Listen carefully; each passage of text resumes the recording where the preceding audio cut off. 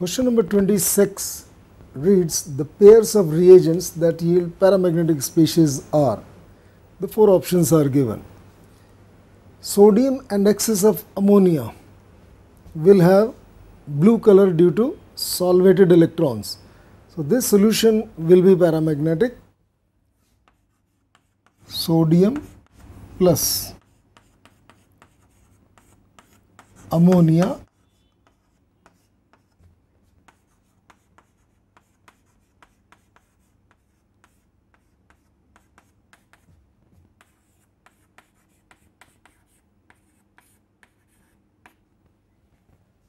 will have solvated electron. Due to the solvated electron, the solution will be paramagnetic. Potassium reacts with oxygen to form potassium superoxide. The superoxide anion is paramagnetic. Copper reacts with dilute nitric acid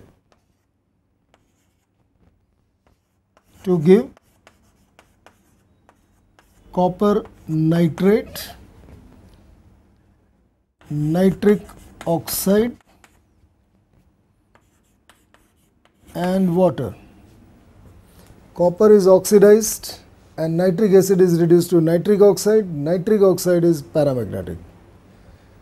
Oxygen reacts with 2-ethyl anthraquinol to give hydrogen peroxide, which is diamagnetic. So correct answer of this question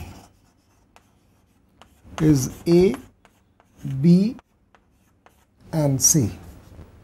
We now move on to the next question, that is question number 27.